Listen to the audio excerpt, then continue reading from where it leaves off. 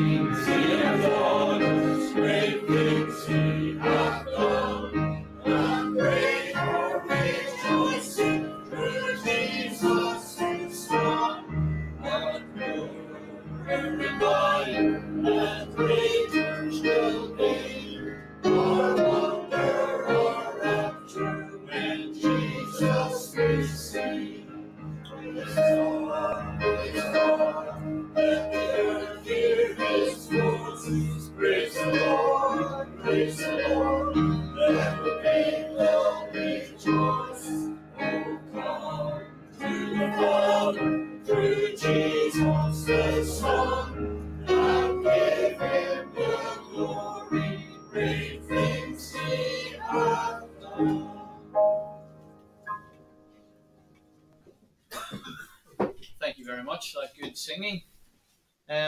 Just a few announcements for the week ahead and into next week. Do remember the services this Sunday, Lord's Day, morning and evening, and Pastor Dowds will be along from Stone Park Baptist, and he'll be responsible for both morning and evening.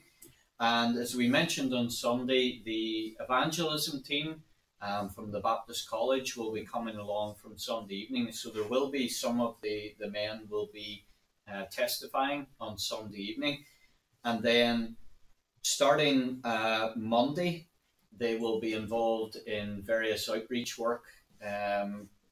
Monday through Friday, there will be the Amazing Journey in the schools that they'll be working with, and I'll say a little bit more about that in a moment or two. They'll be doing door-to-door work and street work in the town, seeking to evangelise. And then Tuesday, Wednesday, Thursday evening, there will be a family mission from 6:45, and that is really targeted towards young people and their families to come along, and that'll be 6:45 to 7:30 in the hall upstairs. So if you do know anybody that you can invite along to that, please do endeavour to do so. As I mentioned on Sunday, next week our prayer and Bible study will be on Monday evening at 7:30 here in the room, given everything else that's going on. So please do remember that. Monday evening next week for our prayer and Bible study at 7:30, and I'm not actually sure who's responsible for that. I'm sure it'll be some of the team will be taking part in that. But please do remember that Monday evening 7:30 instead of the usual Wednesday. The family mission Tuesday, Wednesday, Thursday evening, and then Friday evening there's a special night for the Baptist youth and open to the young people from 8 o'clock, and it'll be a question and answering session with the team that are here this week or next week. Sorry, I should say. In terms of hopefully this will play ball for me. In terms of the amazing journey, maybe this will come up, maybe it won't. If it doesn't, I can talk through it.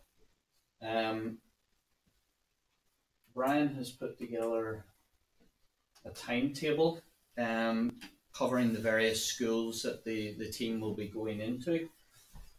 Knock the light off, just so that you can pray in a more informed manner. So as you see there, Wednesday in Drumran, and covering a total of 137 pupils.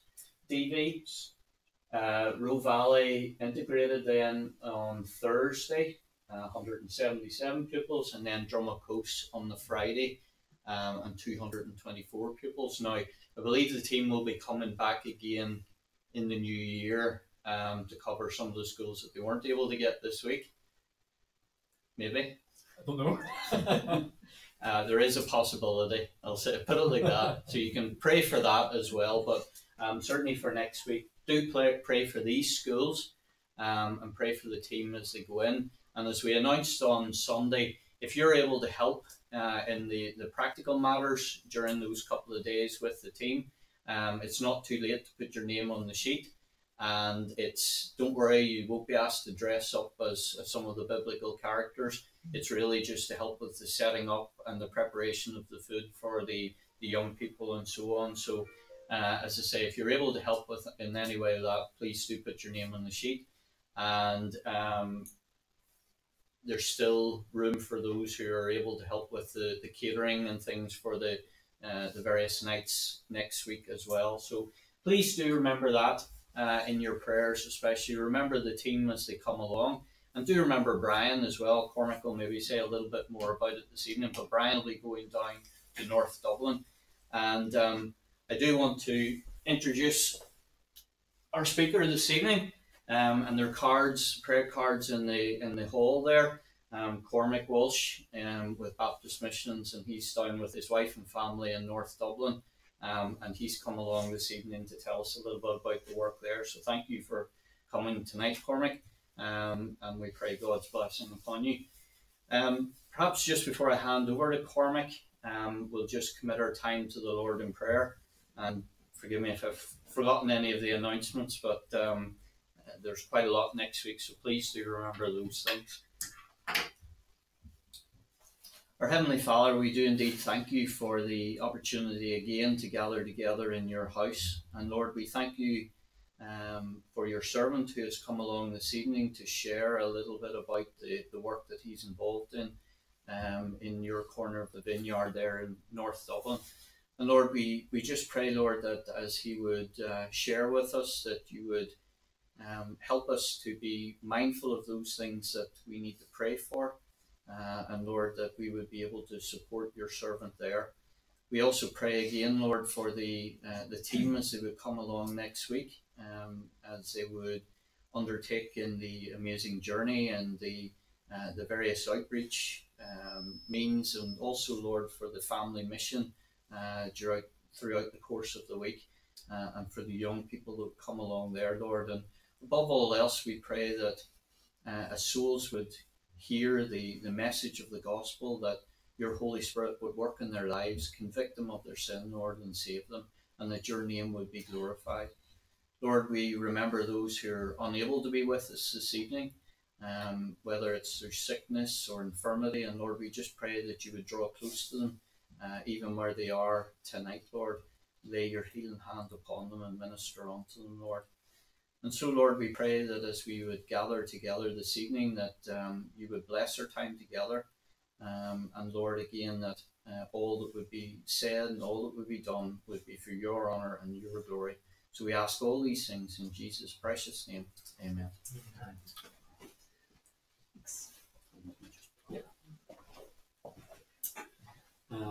Hi everybody, thanks for having me.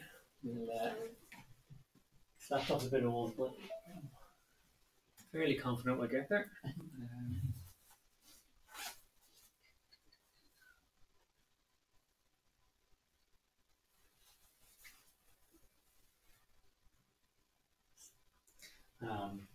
Yeah, my name's Cormac Walsh.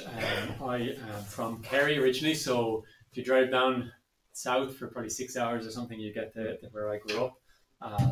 I grew up in a small church plant. My parents were Catholics, became believers when I was 3 or 4, and as part of, they were probably the second family to become believers in a small church plant that grew up there. And so from that very young age, I was very sure the gospel was powerful. I saw that it changed lives. Wasn't too sure what the gospel was for a long time, but since growing up in that, I think even before it was fully clear what the gospel was, I could see the power of the gospel, the power of church planting. So as I grew in knowledge of the gospel and came to faith myself, before I knew about Baptist missions, this was what I wanted to be involved in: proclaiming Christ, planting churches. So the last 2.5 years I've been working with Baptist missions, and it's been a massive joy to have that just clarity over what the job is, and to have churches in our association have such support that I can come and I met Brian today, but I'd never met any of you just before now, and we can have confidence that we have that unity in the gospel and we have a message to proclaim, and that is the way to plant churches. So thanks for having me. The first half of this is going to be our story, the situation in North Dublin, our family, how we've ended up where we are. And then the second half will be looking at a psalm that has shaped our ministry more than anything else over the last year. So a few pictures. This is my family. You see me, my wife Anya is from North Dublin. Again, became a believer kind of mid-teens from a Catholic background, and didn't know any churches, had to go to a completely different part of the city to find the church. So we got married, we met in college, got married. We were in Mayo, helping start a little church there in Ballina, County Mayo, and I think about 9-ish years ago, we were thinking, where are we going to go to be committed to long term? Because in Ireland, probably everywhere, but especially in Ireland, the longer you stay in a place, the more effective you are. So we just wanted to think, where can we commit, put down roots, and commit to proclaiming Christ, planting churches. So we moved to North Dublin, very close to where Anya grew up, 2015. And we have 3 children. So Tomas is 7, Cara is 5, and Senan is 3. So that's that picture, about a year old. Hard to get them to sit still, so that's kind of the most recent we've got. This is a map. I love maps. This is what I would call North City Dublin. So that river down the bottom there, that's the Liffey, kind of divides the south and the north. The north is poorer than the south.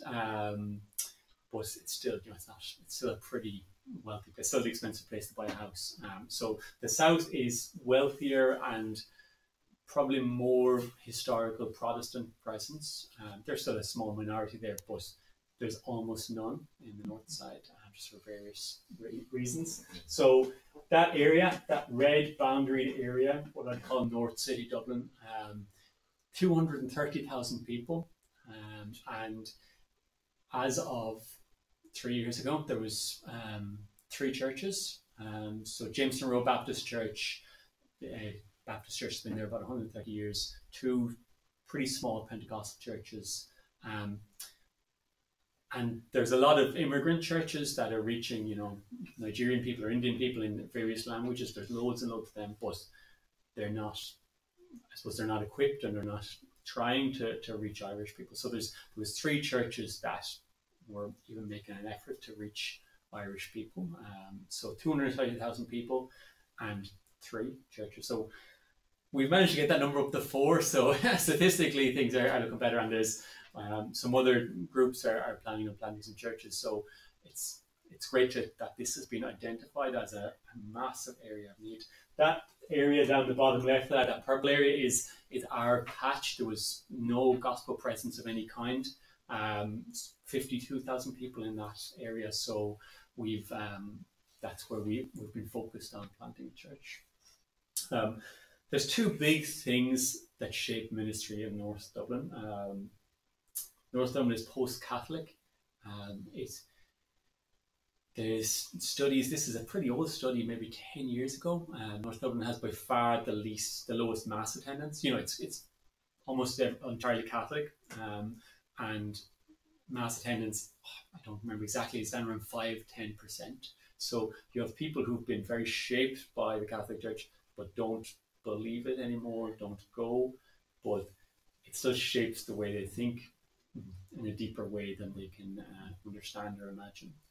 This building was the largest parish church building in Ireland. That was, so if you walk out the door of our house and look up the hill to the left, this was dominating the hill. It had a great site in the centre of this area called Finglas West. That was when they built it in the 50s. They built the area, it was a greenfield site, and they built this big Catholic parish church in the middle and houses all around it in kind of in circles.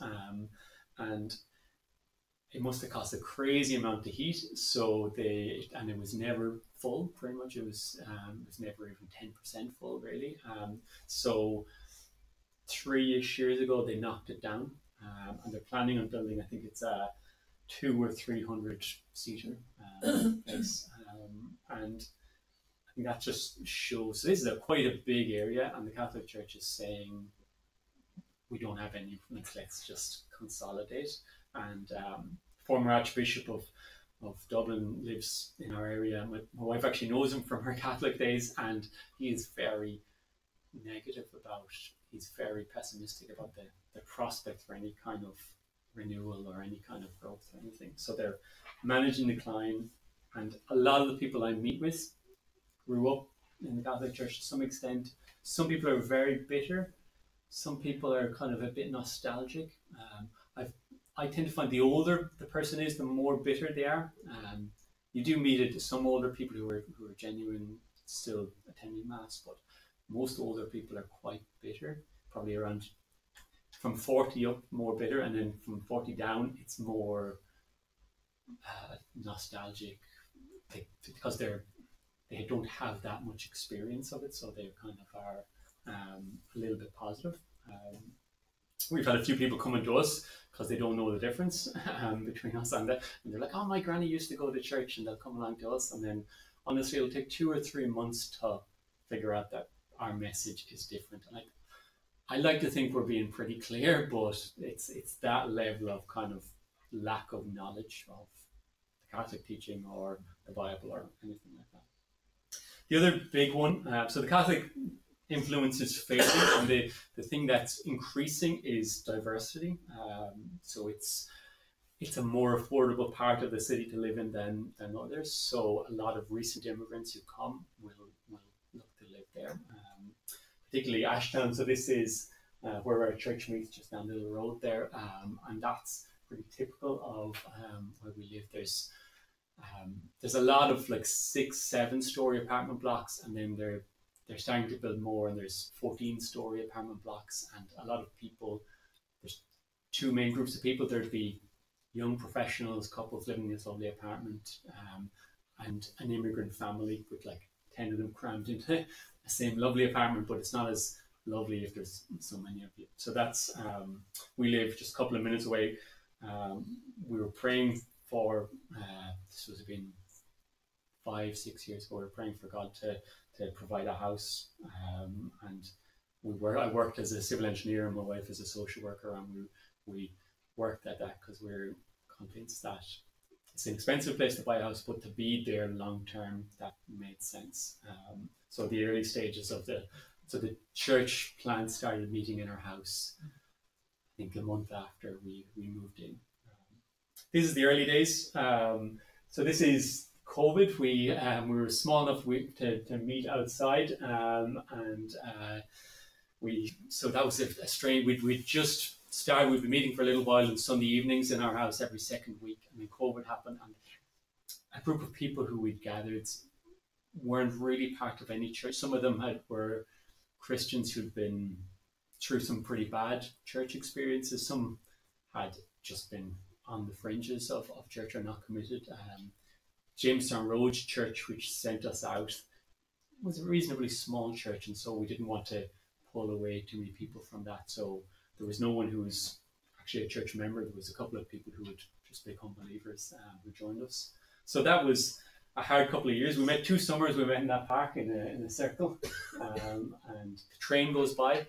And so every 13 minutes I'd be preaching, and you just have to have a little reflection pause because the train would go by. It's quite loud. But I think that was quite a formative thing. What I used to say is a church is just a bunch of people who are gathered around Jesus and His Word, and that's it's nice to have more than that. But at the very essence, that's what we are as a church. This picture is a little bit old. This was probably one of the first Sundays we moved into the local community centre. So this was around this time 3 years ago, and God just really blessed us with that. We used to spread out the chairs to try and make the room look full, and now we're not packing out the hall, but it is reasonably full, and that's nice. So last Sunday, a guy came in for the first time, and he said, "I just want to sit at the back row." And when you're that small, when we were 10 or 12 people, there's no back row, and so it's nice that people who just want to sit back and observe can come along. God's really blessed us with that, and I suppose something you can be praying for. That it's not the most suitable building. We're only allowed to use it for a couple of hours on a Sunday, and it's quite difficult to get access. So in the next couple of years, we'll probably need to move somewhere else. So it's been really great up to now, but it's quite difficult to find somewhere to meet.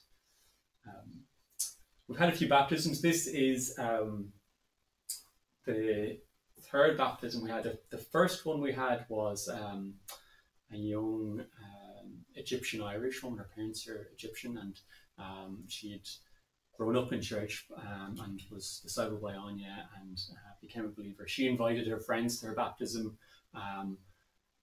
One of them continued coming along, and this is her baptism probably 2 years later. And this is her. She has a lot of friends, so she invited an awful lot of friends over to her baptism. And these are people who've never heard the gospel before. Some of them are immigrants, so that maybe they come from some kind of nominal Christian family. But my experience of the Christian immigrants and the immigrant churches is they tend to be fairly unhealthy. A lot of time there's abusive leadership, or just the gospel isn't preached, or prosperity gospel, or some other false teaching. Some of them I'm sure must be preaching the gospel faithfully, but I honestly haven't met any of them yet in all the efforts. So for these people to come and hear the gospel is very powerful. I love this picture. This is the baptism. Marshall is on the left, that's me on the right. Princess baptized in the middle, and Marshall's the husband of the friend who told my wife the gospel as a teenager, and they've joined the church, and the church recognised us as elders about this time last year. So I love this picture because there's a little head there in the corner. Over the far side, there was just a man out for his Sunday afternoon swim, and he's in. I was busy. I was trying to remember what to say, and I haven't done that many baptisms, so I didn't notice. But in all the pictures, this man is just there, and he's kind of paddling on his back, just looking, watching this baptism happen with a kind of a mild curiosity. He didn't come over and ask anybody anything. He's just there watching, and I think that's a good example of what North Dublin is like now. He's 20 years ago, when my parents were baptized 30 years ago, people would have stayed away. There was like some kind of religious thing going on the beach. People are going to leave the beach. And so for it to be so post-Christian, Catholic, that people are mildly curious is massive progress. I've had a great couple of days last week that I just, with the guys coming from the Baptist College, the team we're going to be doing a couple of evangelism, so I've been praying for evangelism opportunities, and I was praying for them next week, but I think God, maybe they had to encourage me. Last Thursday and Friday, I just had got into at least 4 conversations about the gospel with people that you wouldn't expect. Just they ask what I do for work. People just have various local things, and you can say the gospel, and they're still pretty resistant to believing it for themselves. But they say, okay, if that works for you, or like that sounds like it's an interesting thing for you, which 15 years ago that wouldn't have happened. They would have just shut the conversation down, changed the subject, or walked away. So I'm very excited about the mild curiosity and difference. Our church we have 15 church members. We constituted the 4th of November last year, and had 12, and 3 have joined since. This was my strategy so this is a church members meeting. We kind of feed people full of food, and then we had, because it's quite difficult to constitute as a church with some votes and different things, so we wanted people to be well fed and happy. So around that table, I think that was most of the original 12. One of them had been, no one grew up in a Baptist church. One had been a member for a good few years. There's people there who 2 years previously had been very against church membership, or very against all kinds of things that we wanted the church to be about. And it was just beautiful to see how God changed some of those people. It looked very unlikely that God would bring us together to be a church. And it's been very beautiful to see, to be honest, in those people. And because we come from a variety of different backgrounds, there's actually a lot of different gifts and ability that God has given us, and I feel like I like that it's my role to kind of just keep us herded together into the one direction. But among that group of church members, there's a lot of evangelistic opportunities. A lot of people who've been living in the area for a long time and maybe weren't telling people the gospel because they weren't part of a church, but now that they're part of a church, they're just getting encouraged to take the opportunities they have. So we've seen some not fruit in terms of people becoming believers, but people getting a lot more confident in speaking the gospel, and people bringing friends to church and things like that. We had a church day away. This was, I think, last February. That's most of us there. On the left, the couple on the far left became believers about a year ago, and John and Grace. And pretty early on, John's quite a simple guy. He just says fairly straightforward. He says, like, what do Christians do? We went through some of the basics, and we were having an evangelistic event, and he's invited his friend Ricardo. So Ricardo and his wife Johanna have been coming along, and I think have become believers, and so have that kind of conversation figuring out with them, and that's just really encouraging for us to. John and Grace are getting married in December, and hopefully getting baptized in January. We're trying to figure out the sea will be a bit cold in January. We'll probably have an indoor baptism somewhere, but early next year. So you can pray for John and Grace, and pray for other people in the church to be encouraged by it's not that complicated to tell people the gospel. We're having a team from the Baptist College next week. Brian's going to be involved in that. We're I suppose that's it. Really, we want to tell people the gospel. We're very conscious we're a small church.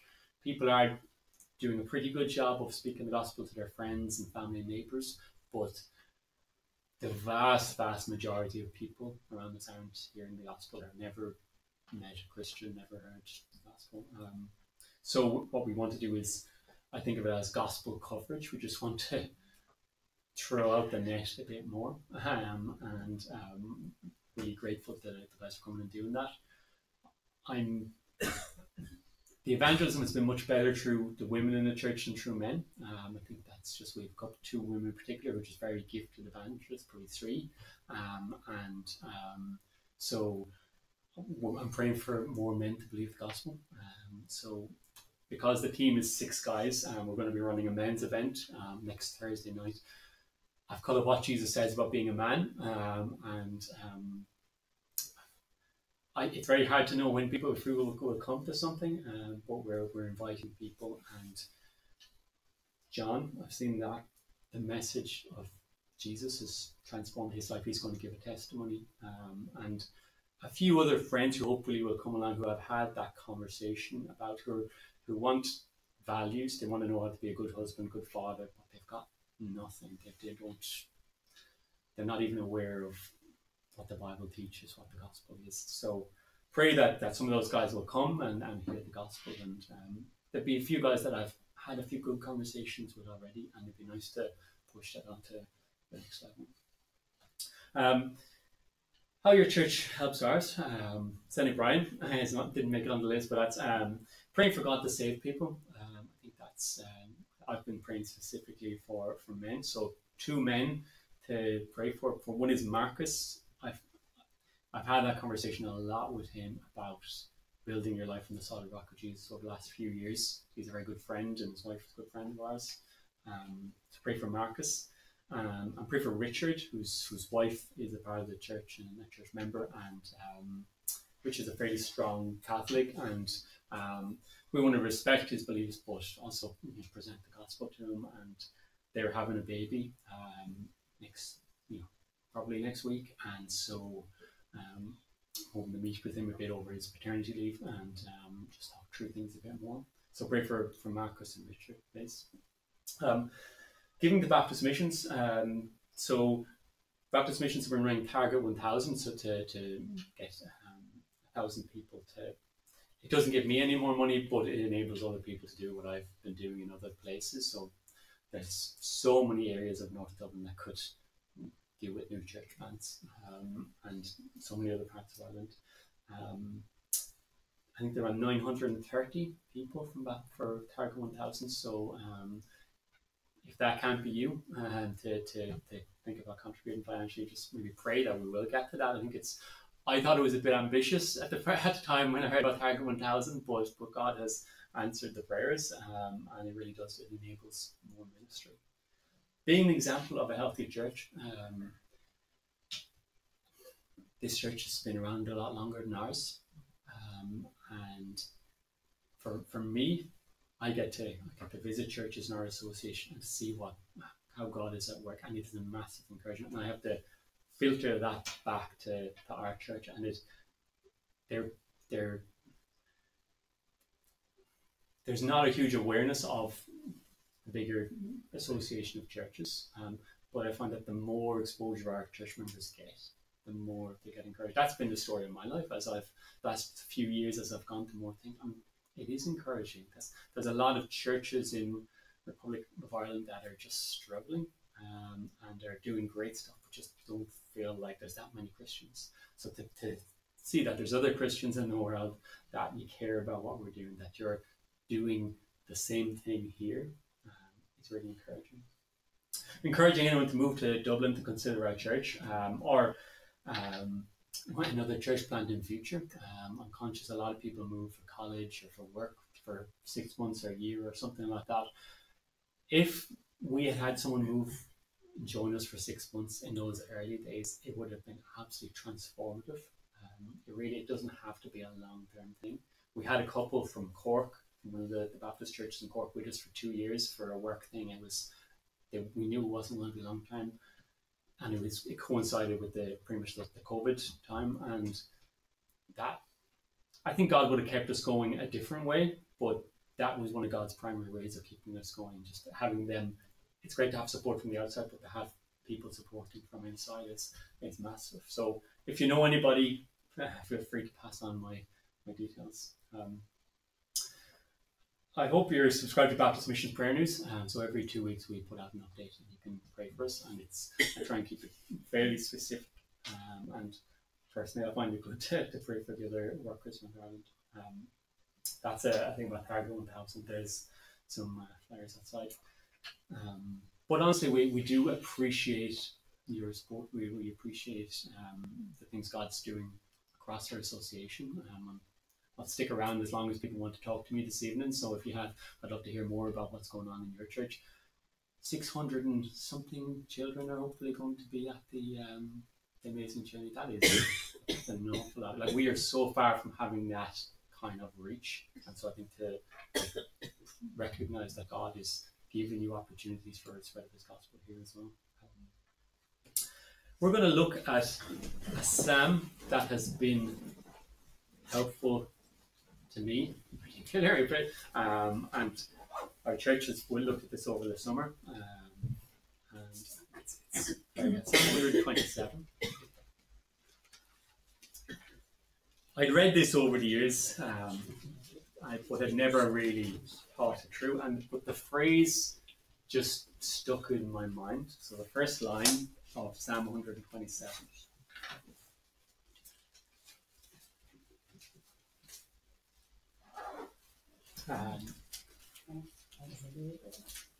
I'll read verses 1 and 2 of Psalm 127. Except the Lord build the house, they labour in vain that build it. Except the Lord keep the city, the watchman waketh but in vain. It is vain for you to rise up early, to sit up late, to eat the bread of sorrows, for so he giveth his beloved sleep. And that was just rattling around in my back of my head, kind of unconsciously, that the Lord builds the house. And it's nice to come here and give the boiled down version of the last few years, but it doesn't always feel like things are going well. Often there's discouragement, there's people who walk away, and that's very hard to take, people you care about. And often the successes and the failures come at the same time. And you see the gospel advance in one person's life, and one person who seemed to be growing kind of fall back. And I don't personally, I find I take it easy. It's easy to take the good stuff, the successes for granted, but the negatives always hurt. That someone walking away always hurts. And so this psalm, I think, is really useful for thinking about that whole idea of success and failure. So it's written by Solomon, and Solomon knew a lot about some things. He knew a lot about building, knew a lot about cities. He knew a lot about success, and his reflection is, unless God builds it, it's in vain. And I think he doesn't have that many examples as kings.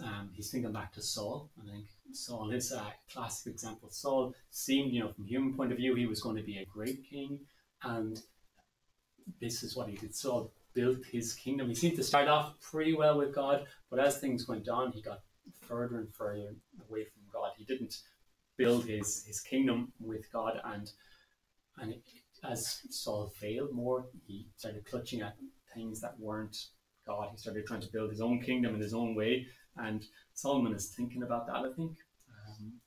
He's thinking about David, how David wasn't like that, how David succeeded.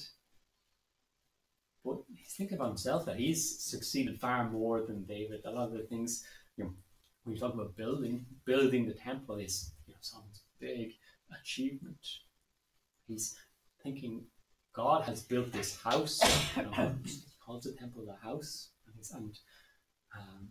but Solomon has been very involved. And you read the details. Solomon is ordering timber. He's organizing people in quarries. He's doing a lot of work. He's working very hard, but he's very conscious that unless it's God who works to build it, then it's in vain. He's at a time when self-confidence, or he's at a stage of life, I think, when self-confidence would have come very naturally. And in Dublin, I'm always amazed by how self-confident people are. it's not normal for Irish people to be so self-confident. For years we were a bit held down and repressed, and the Catholic Church was good at keeping you humble in many ways. And with that gone, people are very confident. A lot of people are making a lot of money and succeeding. And self-confidence can be a good thing, but it trains us to have less confidence in God. God made us to have confidence, but he made us have confidence. He made us want to work, to try things, to try to succeed, but with him. Except the Lord build a house, they labor in vain that build it. It has to be done with him. And so Solomon's thinking about he's a practical guy. He understands construction, and he understands what needs to be done. There's physics, there's building materials, there's trustworthy workers, there's all these things, and he understands that those need work. But above that and through that, it's the Lord who builds the house. And the second example is, except the Lord keep the city, the watchman wake but in vain. And I think that's it. This is an easier one to understand, because the watchman's job isn't to fight the battles. If an enemy army comes, the watchman doesn't run off as soon as he sees them and fights them. The watchman has a simple job. He sees the enemy army coming, he alerts his own army, they wake up, they get ready for a battle. But in Jerusalem, when the enemies that were coming up and attacking, the Assyrians that came, these other surrounding nations were far more powerful. And I think the watchman knows he has a limited role. The watchman knows that unless God is actually working on the side of his people, they're going to be defeated. That's the simple message of all those battles with the Philistines. When God's fighting for them, they win. When God's not fighting for them, they don't win.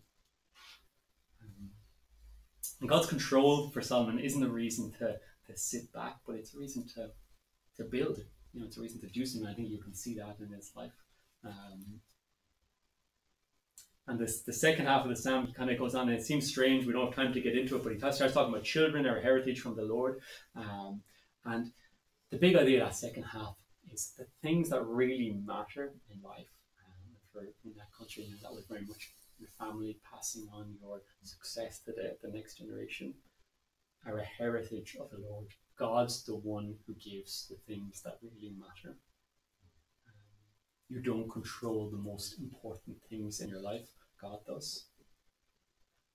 So our success, anything that we succeed at, is God's blessing. I think in church planting, a lot of the time, you have that clear.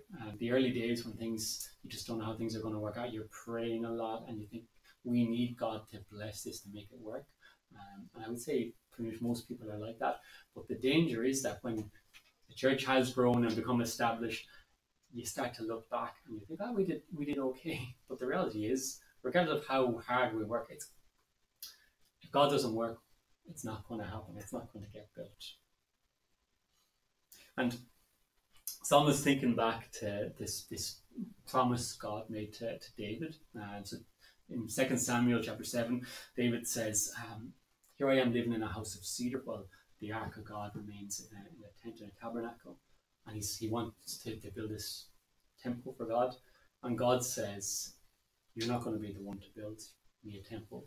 You're not going to build me a house. I'm going to build you a house. And there's this amazing promise of much bigger than a temple. God is going to build this dynasty. Solomon or David's descendants are going to, there's going to be one who's going to rule forever as the king. And Solomon's been thinking about that because he's David's son. And those promises seem to be coming true. He has succeeded. He has built the temple, all these things. And I'm sure a lot of people thought Solomon was the fulfillment of that promise. But I think Solomon knows he's not. I think he knows that he's just someone who God his work he has blessed. He knows he's not going to be king forever. Maybe he wrote this psalm as he was getting older. He was facing that reality. As good as things were for Solomon, they weren't as good as God promised. And it's interesting to see how this works for Jesus. From the world's perspective, Jesus looked like a failure. That's, crucifixion was this clear failure as you could. As you can imagine, that was what the Romans were doing in crucifixion. They were showing this person's a failure. And he died young. He didn't have children. He wasn't a successful king. But Jesus builds this house that will last forever. He says, I'll build my church, and the gates of hell won't prevail against it. And he's building a city. The watchman can't keep the city safe, but Jesus is building a new Jerusalem, which is safe. It's secure because he's God who keeps his city safe, keeps his people safe. And that's, for me, that's really helpful in thinking about ministry. Jesus succeeds. Jesus is going to build his church. He is building his church. And the way he builds his church is by normal local churches like ours, proclaiming Christ, planting churches. So Jesus' success is completely guaranteed. Ours isn't. His churches isn't. Local churches don't last forever. We don't. God uses us to advance his kingdom, and then hopefully we get a few hundred years, and the gospel spreads. But the one thing that will last forever is Jesus' church. And for me, that gives me confidence because we can fail, and it doesn't. Our salvation is still secure. I think it's a danger in any kind of ministry, I think, or leadership, that your identity gets wrapped up in your successes and your failures, and what you do and what you don't do. But I think this speaks very powerfully to that. It's God's the one who's building his house, building his city. We just get to be part of that. And what he's done for us in saving us, like the death of Jesus on the cross, is way, way more important than what we do for him. What we do for him, we should try things and work hard and take opportunities to start churches to proclaim Christ, but that's not the thing, the decisive thing in our lives. The decisive thing is what God has done. There's a lovely line here in verse 2.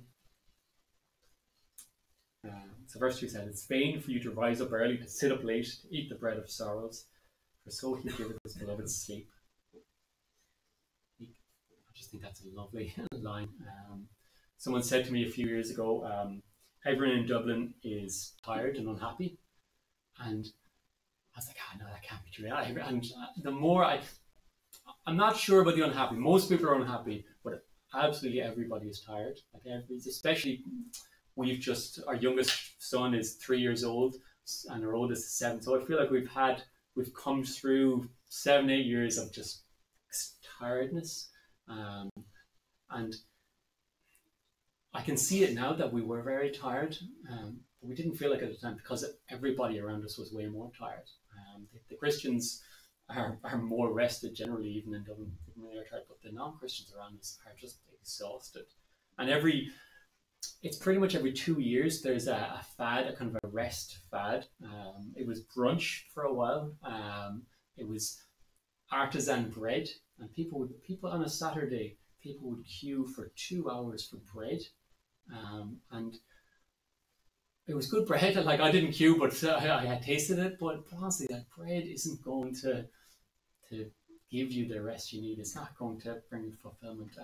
The moment it's saunas, so the last 6 months it's been saunas. Every bit of waste ground has been turned into, someone gets 5 or 6 saunas and puts them in, and that's what people do at the weekend. That's what they're so tired, and that's what they're looking for rest. And I think saunas are good, they're better than bread, but it's such weak rest. It might make you feel good for a little while, but God gives his beloved sleep. And I think it's for us, as we are active in speaking the gospel, I think that's really important to remember. God gives us opportunities and we work hard, but knowing that it's God's work that matters, we do our bit, we take our opportunities to speak the gospel, and we go home and we rest. So the team are coming next week, and I've been on a couple of mission teams in the past where it's just all going, and maybe as a church you want to extract all the work out of them while they're with you. And I think it's okay to be pushed a little bit, but I think this is really helpful reminder that It's God who works. 600 and something children, we hear the gospel through Amazing Journey. That is amazing. And so it's good to put effort into when you get an opportunity like that, and to pray that God will build something spiritually in their lives through that. If you ask most people in Dublin what they think we believe, it'd be like we want to be good, we want to do religious things because that somehow saves us. That's kind of a vague idea that about what we do. You know, kind of, it's like a toned down version of the Catholic teaching about works. That kind of, people don't even think about it. That's just, they assume religion is about doing stuff. But here, real religion, Christianity is about what God has done for us. It's about resting in Christ's work. And I find for us, the way we rest, the way we have just peace based on Christ's work for us, is probably the most attractive thing about the gospel. There's a lot of things people don't like about the Bible, about the gospel, but when they see how Christians in our church are better at resting and just enjoying the life God has given them, that is very attractive. So I find the two things that are attractive about our church, our church community, and the kind of quality of life, that we don't have to be queuing up for hours. We come and regularly just worship God together and show that we're enjoying, that we're resting in Him. So pray for that, that our church will be good at that. I have a lot of conversations among a lot of people who are just doing too much and kind of very competent and able people, but a lot of the time I just say, it's trusting what Jesus has done for us, and then that'll give you things to do. Solomon did plenty of work because he was conscious of that it was God who would do the work. Can I pray for your church? I pray for the week coming up,